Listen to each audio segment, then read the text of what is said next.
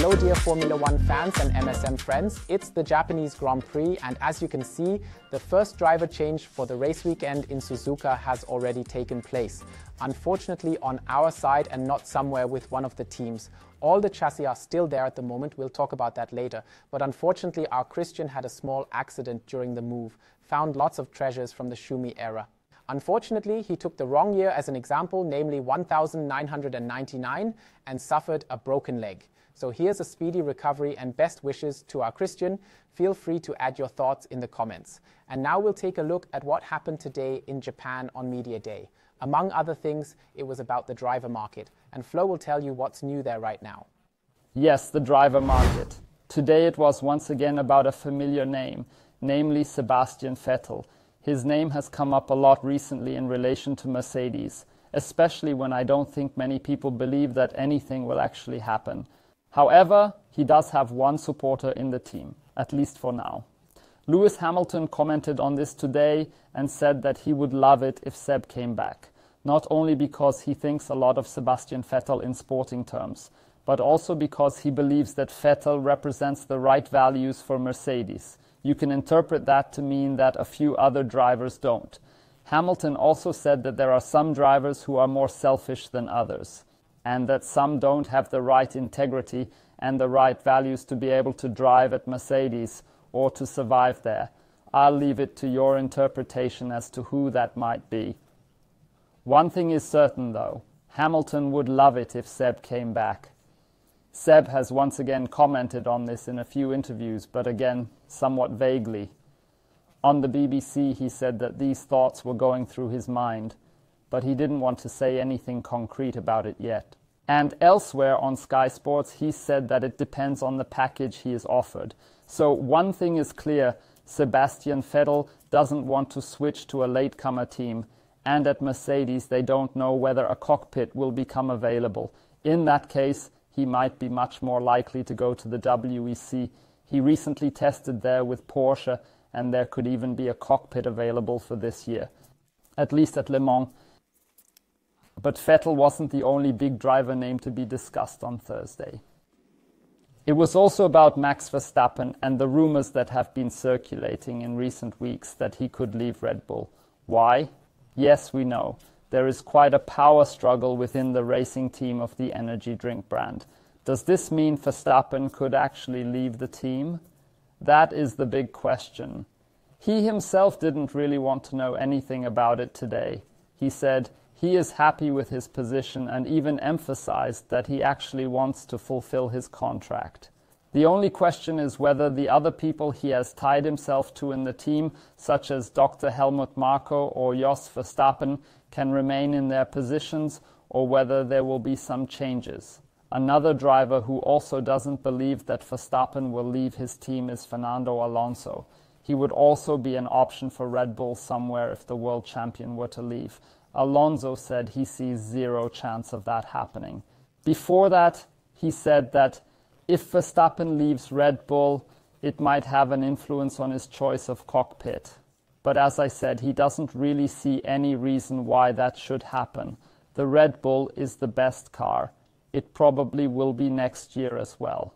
And also, Verstappen probably won't find a team with which he can beat Red Bull so quickly, be it Aston Martin or, especially in the current situation, Mercedes. So much for the driver market and the developments that have taken place here in Suzuka. Now let's look at what actually interests us all the most and what has perhaps been neglected a little in recent times, namely the sport. And for the first time since Singapore, there was a winner other than Red Bull. For the second time in the last year and a quarter, it wasn't Red Bull that won with Max Verstappen, or at least with Sergio Perez. That means, of course, that people have now looked back and said, why did Verstappen actually retire? And Verstappen has revealed something interesting, that he can also explain and shed some light on his anger after the retirement in Australia, because he said that the team had already noticed on Saturday in Australia that something wasn't quite right, but they couldn't find the problem. They couldn't say that was the reason. That means, of course, afterwards you can simply say why they didn't just change the brakes. Afterwards, you knew what the problem was. Not at the time. That's why he was perhaps a little more upset than he already was when he retired so early. But what's important for him now is that it was a one-off incident, and they found out what the problem was. And from his point of view, the whole thing shouldn't happen again here. That's why he has no worries from a reliability point of view, and also from a performance point of view. He says the whole thing wasn't like Singapore last year, where they were simply slow and bad compared to the other competitors, but they were fast in Australia. And that should now be repeated in Suzuka. Red Bull were incredibly strong there last year. Verstappen did well, was 0.6 faster in qualifying, and had a full pit stop advantage in the race. In other words, things are looking good for Red Bull. The RB20 likes fast corners, and there are quite a few of them at Suzuka. On the other hand, we now have Ferrari as the first pursuer, Carlos Sainz as the winner. After the operation, he's now getting there, but he's also stepping on the euphoria brakes a bit and says that we won't be able to challenge Red Bull straight away or always drive against them and win. Ferrari want to get closer, but they just have to see how it looks in Suzuka with the fast corners. In Australia, the graining on the front axle was a bit of a problem. Here it is more limiting due to tyre wear, which means we'll see how it goes here. Charles Leclerc is also interested in simply seeing what the gap is like on a track like this on Red Bull. He doesn't assume that they're going to drive around his ears either, and Sainz adds another one. They have a very small change to the rear end, but apart from that, the updates will only come later in the season, and he clearly states that they will be needed if we want to compete for victories. And they are Ferrari, of course that's the goal, they definitely want that. And we'll just have to wait and see how things go for Red Bull and Ferrari this weekend. But what is already certain is that there will be no presents. You can get Motorsport-Magazin, our wonderful print edition, and best of all, you can also give it as a present. Easter is already over, Christmas is still some time away, but who knows, maybe there will be a birthday, a wedding anniversary, a Tuesday.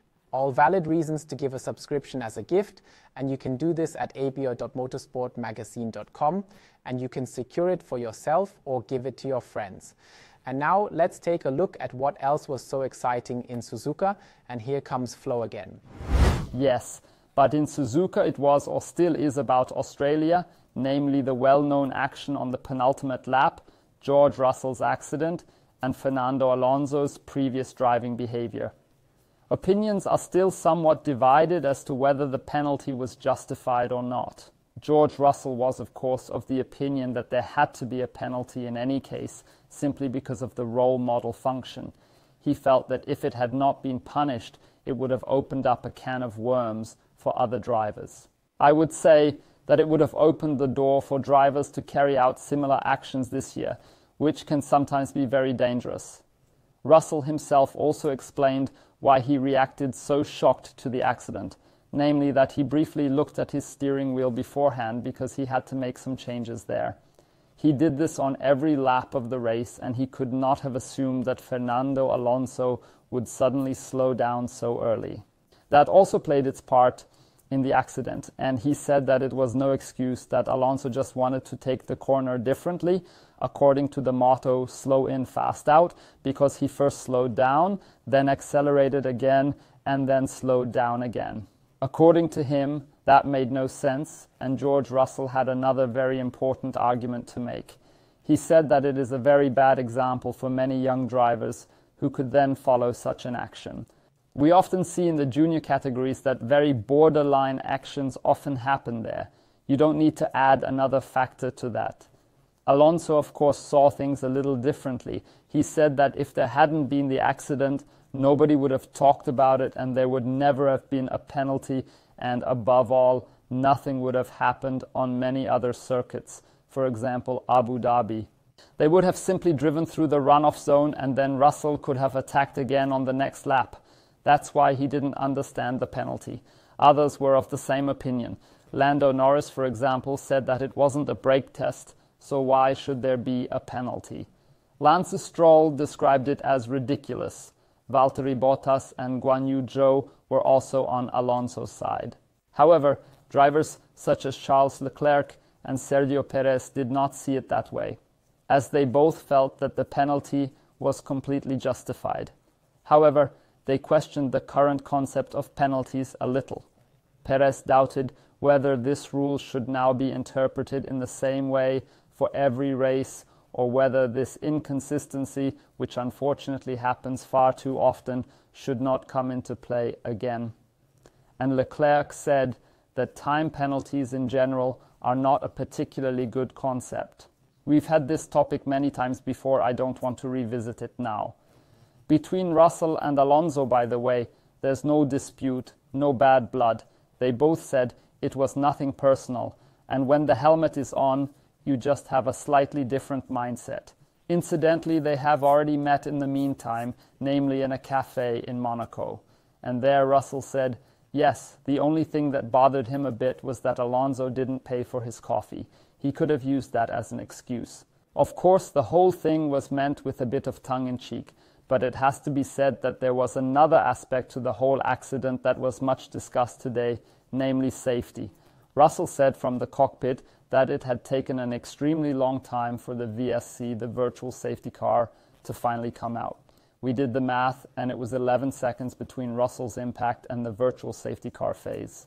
Russell said that was too long, because in a race it's quite possible that 5 to 7 cars will pass him, especially at the start, and then someone would certainly hit him.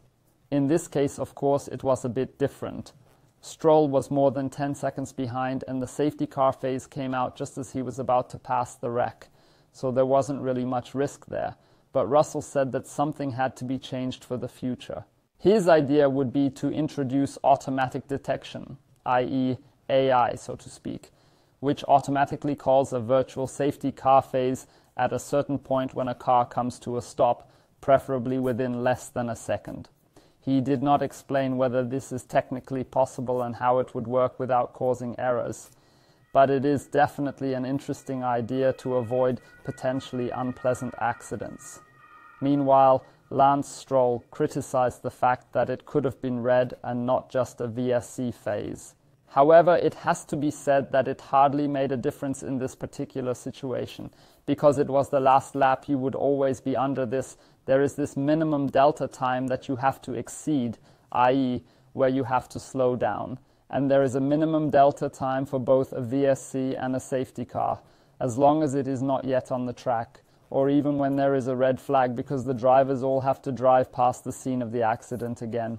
In this respect, it makes no difference. But safety was also an issue at the corner itself, because we had a similar accident last year when Alex Albon hit the wall and was thrown back onto the track. Now the same happened with Russell. A lot of drivers wanted to see changes.